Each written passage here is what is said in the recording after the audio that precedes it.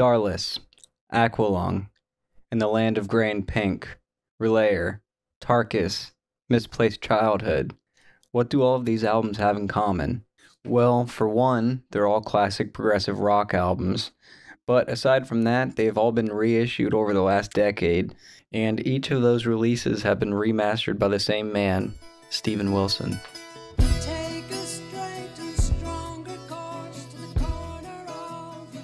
When I fell in love with music, I fell in love with not just the songs and the artists, but the texture and the sound of records. Today we're going to take a look at Steven Wilson's remixes.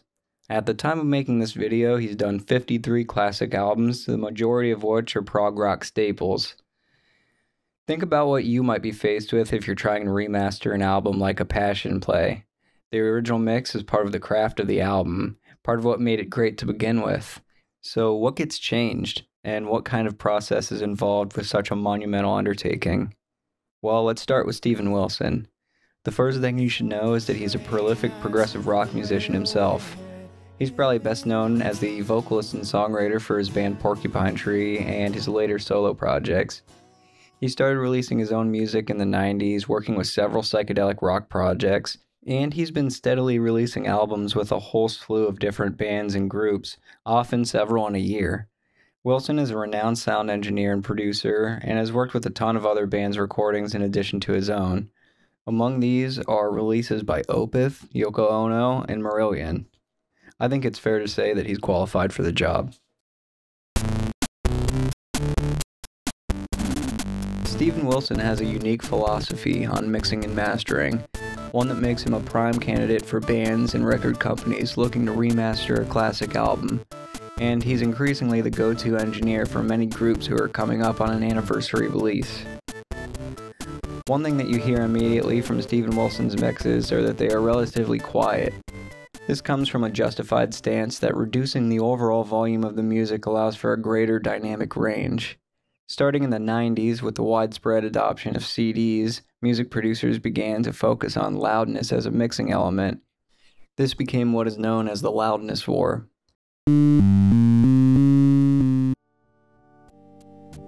Producers would apply heavy compression across the entire album, limiting the dynamic range of the music in favor of increasing volume. This kind of compression brings the lighter portions of the music up and crunches the frequencies of the instruments in a way that often produces a distorted clipping. You can hear this kind of clipping as far back as Californication by the Red Hot Chili Peppers, but it was more and more apparent into the mid-2000s. Metallica's 2008 album Death Magnetic is a well-known example of this. The top waveform shows the version of the song that was released on the CD, and the bottom one is an uncompressed version that was released on Guitar Hero.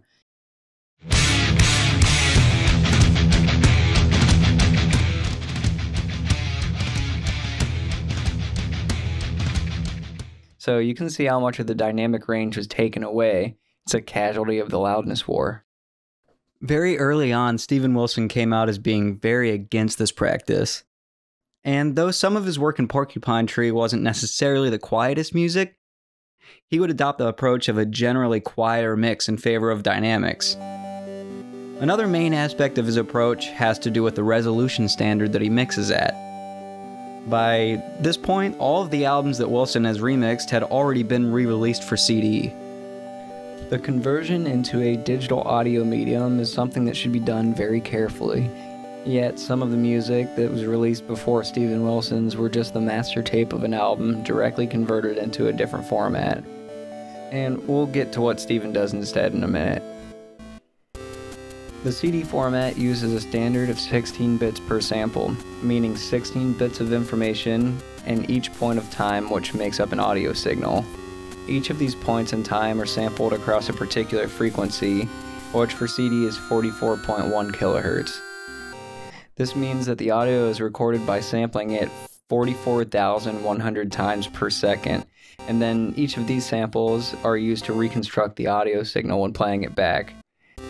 While this is generally the standard in the music industry, Steven Wilson opts in for a resolution of a 96 kHz and 24-bit standard. Some people say that this resolution difference isn't really all that noticeable to the ear, But as Steven Wilson says, even if it were 0.1% better, why not? And this resolution allows for other benefits as well. These higher resolution recordings are released on Blu-ray discs in 5.1 surround sound, and if you've got the equipment for it, it's an audiophile's dream come true. To avoid degrading the mix in any way, Wilson gets the original tapes from the labels or bands themselves and painstakingly recreates the major aspects of the mix, with the added clarity of digital mixing. He puts it pretty well himself. He says, "My goal is always the same. Be as faithful as you possibly can to the original mix, and don't try to modernize it or improve it in any way. But allow for the fact that you're going back to an earlier generation of tape. Remember that every kind of mix, every vinyl master, and every copy of a master is a further reduction in sound quality.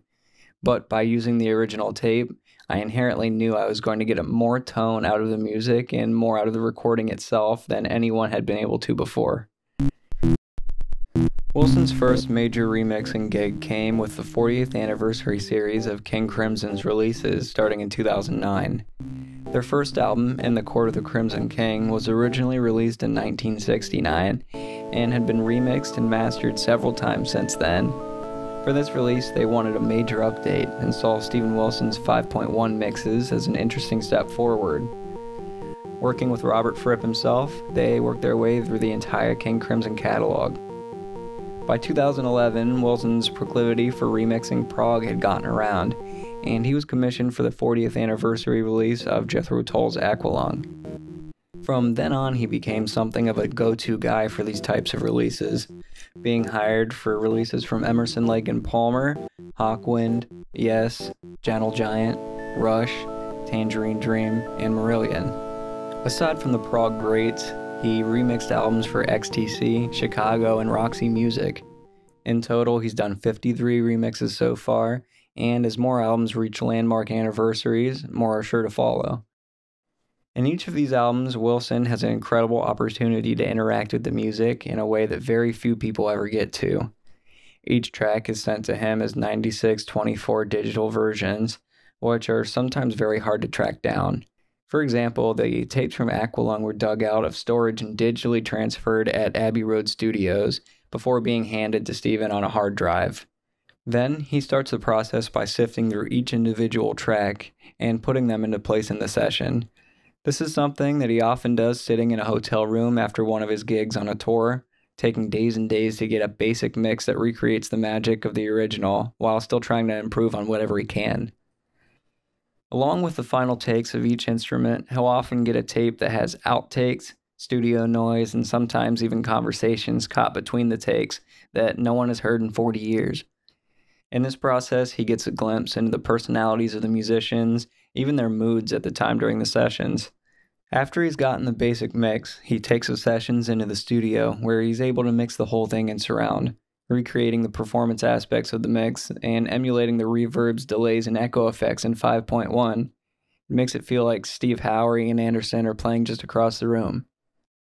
Modern digital mixing allows for an incredible amount of freedom. Most analog effect units have been modeled and emulated faithfully to the real thing, and in a lot of ways you're able to have more control over things like volume automation and effect parameters. In places where the instruments would have had to have been manually faded in, up, out, or down, digital mixing allows for buttery smooth transitions. When working on the mix for Yes's Close to the Edge, these mixing elements were particularly challenging. He says every little guitar phrase, every little vocal nuance, every little bass lick, and every little drum fill has been potentially pushed up in the mix manually. What that means is that you can't just set your levels and let the mix run through. You have to literally analyze every few seconds, every few bars of music. I had to constantly compare back to the original mix.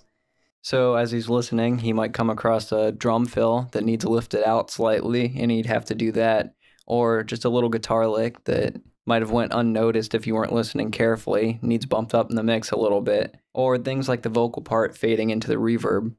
When he gets a mix to a certain point, he'll sometimes get the musicians themselves to give direct input, and if Wilson can get their seal of approval, it gets handed off back to the record label who commissioned the remix. Now, for the most important question, how's it sound? Though Wilson tries to avoid making any album sound more modern, it's inevitable that the remix will have a slightly more modern sound to it by default. There's a distinctive clarity that you just can't get from working with analog mixes. It takes a place of the top-end roll-off that you get with tape. Of course, the tape sound has its merits, and I personally enjoy the analog sound as much as anyone else, but those recordings still exist with or without the new mix. So let's have a look at some of the music. It's captured for the queen to use. Move me on to any black square. It's captured for the queen to use. Move me on to any black square. The first thing that you probably hear is the quieter mix.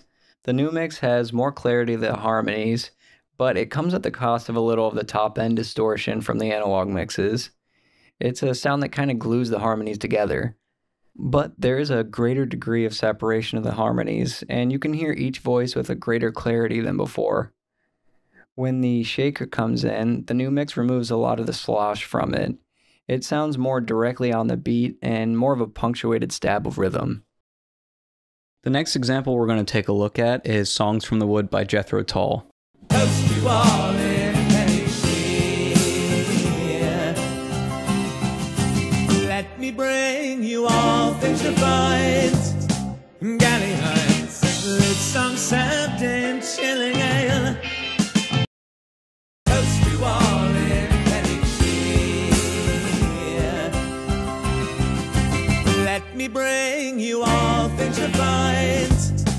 Galley heights, lit song served in chilling ale. You can immediately hear how the piano part is brought out in the Wilson mix. It feels like most of the upper middle frequencies of the original mix were all smashed together. The piano kind of blends in with the vocal harmonies and the guitar stabs. And I'd have to say that the Steven Wilson mix does a great job of making all the different instrumental voices stand apart in relation to one another. When it gets to the galliards and lute songs served in chilling ale line, where the instruments break away from one another with a little bit of hocketing, you really get a taste for how much the dynamic range has been extended.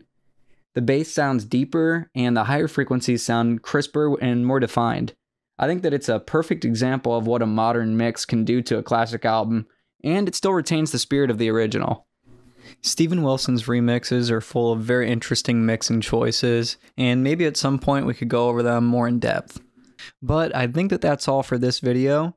We've got the history of Steven Wilson's mixes and a little bit of a look into his process. If you like this video, then I encourage you to go check out some of my other videos. My channel mostly focuses on looking at classic progressive rock bands and the innovations that they made to the genre. And if you're into this kind of thing, subscribe to the channel, give this video a like, and comment down below what band you'd like me to cover next, or if you have any other ideas. I'm open to different subjects, kind of like this one, as long as it's prog. Alright, thank you, and I'll see you next time.